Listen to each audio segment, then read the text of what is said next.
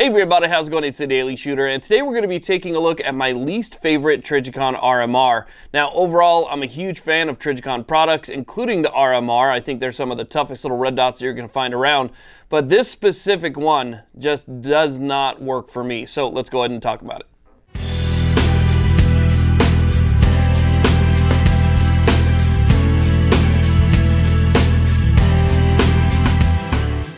Now, before we get started, I just want to thank some of the sponsors of this channel. You know, they help keep the lights on around here. They help keep the content coming, like Phase 5 Weapon Systems. If you guys haven't checked out Phase 5 yet, definitely check them out. They've got some incredible parts, including one of my favorite brakes, which is the Fat Man Hex brake. Absolutely love that brake. Also, check out the FPC. The FPC is fighting for our Second Amendment rights every single day, and they've got an uphill battle on their way, given the administration that's going to be coming in and all the promises that we've heard from them. So make sure you become a member, you donate when you can. And Blackout Coffee. If you guys haven't checked out Blackout Coffee, I have a discount code. Check them out. They're a great Second Amendment supporting coffee company. They also send coffee to our troops overseas. Just excellent coffee. I've been drinking it for about a year now. It's fantastic. So again, check out the sponsors of this channel. Links will be down below. Let's get started.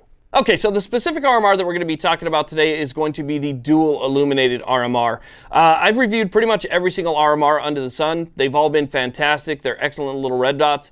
As a matter of fact, for the past few months, I've been working on a review for the RMR that was recently adopted by the U.S. military. That's a really nice one. It's got like this coyote brown anodizing to it. It's got a little QR code on top. That one's been fantastic as well. The dual illumination is the only one that I've had a problem with and that I just really don't like. So I wanted to talk to you guys about why, for those people that are in the market looking for an RMR, or maybe you bought one and it's going to be coming soon, I wanted to tell you what to expect. Not that you got a junky product, but there's certain differences between this and what you might get in a different version of the RMR. As a matter of fact, this one's actually already broken. It's not broken to the point where it doesn't work anymore. You know, like the housing isn't broken, the glass isn't broken, but the collection source on top, this plastic piece that goes over this little cover right here, that's already got a pretty decent crack through the center of it, and I've only put maybe 400 rounds while this thing was attached on there, so not too much. But there's already a pretty significant crack on the top right there. So this RMR is different than the other RMRs in the fact that it doesn't require a battery. It does have two illumination sources. One is going to be this fiber optic collection source on the top right here. So any ambient light, any direct sunlight, even the lights from my studio right now are going to be collected by these fiber optics, and that's what's going to project your reticle onto the screen.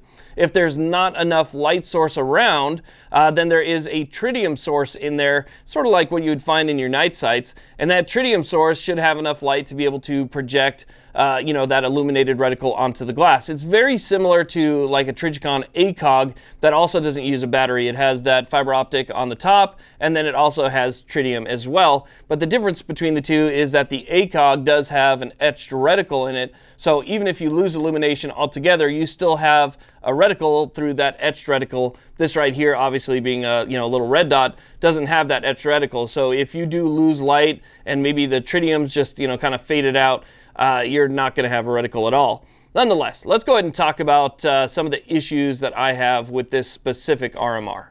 Okay, so let's go and start off with my first issue, which is going to be the tint. Okay, now every single RMR is going to have some type of tint on the glass, whether it be green or orange or purple. You're going to see some type of tint. Now, to my knowledge, that's there to help better produce a reticle on the glass. So as the emitter shines onto the glass, it needs something to reflect off of for your eye to be able to see it. And so a little bit of tint kind of helps go a long way, let's say. So you have a little bit of tint on every RMR, but this one right here, because most of the time that you're using it, the reticle is not going to be super bright unless you are in direct sunlight. So it's going to need a little bit more tint in order to produce a brighter reticle, right?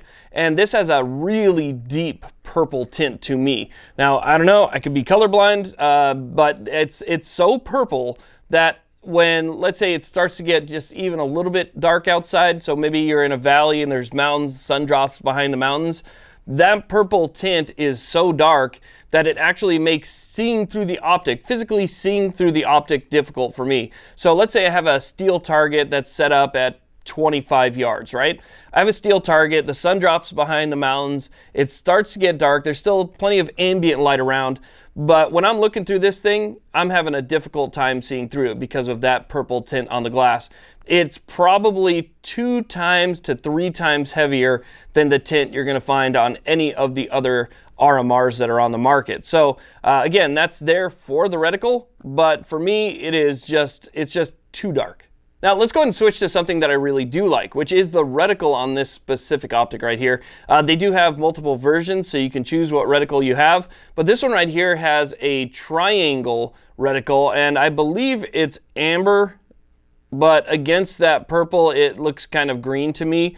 But still, it's got a really nice triangle, and it's a big triangle. So when you have enough light in this collection source right here, where it's putting out a decent amount of brightness onto the lens, you get this really beautiful, perfect, crisp triangle. And the nice thing about that is you can use the very tip of the triangle as like a half MOA precise aiming point. Or if you want to use the corners of the triangle as like holdover points, you know, for windage and elevation and stuff like that, you can do that as well. So I like the triangle reticle. The reticle to me is fantastic. I would honestly have this reticle in every one of my RMRs if it was an option. So I really like that reticle. But the reticle is also kind of, well, not the reticle, but the collection source for the reticle to me is kind of one of the downsides as well. And that's because with this one specifically, let's say versus the auto-adjusting version of the RMR, which is the RMR that requires a battery, but there's no buttons on it. It just simply, you know,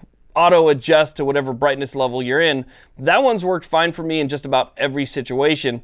This being similar to that, but with no battery and just this light collection source, I haven't had the same luck, meaning when I go indoors, okay, if I'm in my house and I have this mounted on something and I pull it out and I look for that reticle, it is not very bright, and it's been very difficult at times for me to see it all. And so I haven't really felt like I could depend on it when I was indoors. And that sucks, because when you're using a red dot, one of the nice things about a red dot is how fast you can get on something. So when you pull something out, it's got a red dot on it, you look and there's that nice dot right in the center right there. Bam, you're on target, you're ready, you're good to go.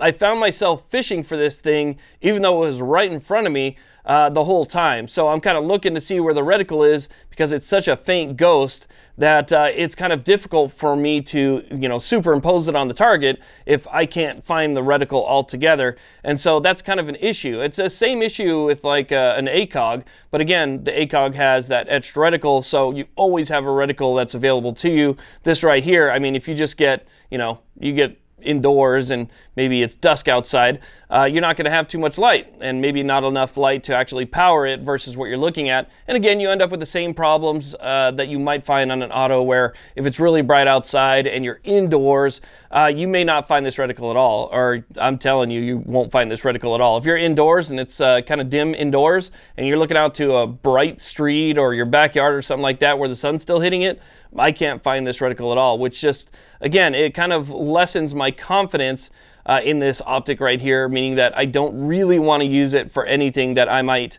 want to defend myself with.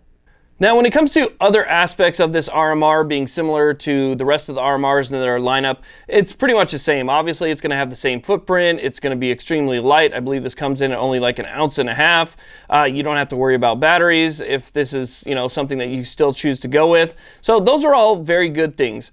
However, the one thing that I don't like about this is also, in order to fit the fiber optic cable in the top right here, or I don't know if you call it cable or wire, but in order to fit the fiber optics around the entire frame of the red dot right here, they kind of have to cut into or mill into the protective housing for that glass as well. So there is a little bit less aluminum around the top and side of this thing than you're going to find on other RMRs. And like I said before, mine's already cracked on top. It's got a pretty decent crack on it. I don't know if that's, you know, really going to be a detriment to the overall durability of the optic, you know, the actual aluminum housing or the glass or anything like that. But just the fact that that cracked, again, kind of leaves a bad taste in my mouth and makes it, again, something that I wouldn't choose to use to defend myself. So, you know, those are all things to consider. The reticle is, I'm not confident that the reticle is going to be there. on this specific model. It is so dark when you look through it with that purple haze that I just don't like the way that it looks. Even on a bright sunny day, it feels like it obscures a lot of your target and a lot of what's going on around your target. And I don't like the fact that it's milled around the top for that fiber optic to run. And also, tritium has a shelf life, and to replace tritium, it can be kind of expensive. So, you know, there's those things going for it. So for me, out of all the ones that I've looked at, you know, you have the manual, you have the auto, you have different colors, you have different versions and different reticles and things to choose from. This would be the absolute last one that I would go with. Again, not saying that it's a bad optic, you know, but it is definitely my least favorite RMR. That's kind of what I'm trying to get at here. And for those people that are on the market and they see there's, you know, 100 different types of RMRs, it can be really confusing for them. So, you know, looking at this and having all the information, you know, to go off of before you actually order one, I think is a good thing. And that's, again, why I'm making this video, so that if you do decide to get one, you're not caught off guard when you look through and go, it's really, really dark. So anyway, the Trijicon RMR Dual Illuminated, while still an RMR, it's my least favorite. Anyway, I want to thank you all very much for watching. I really do appreciate it. Please like, subscribe. Have a great day.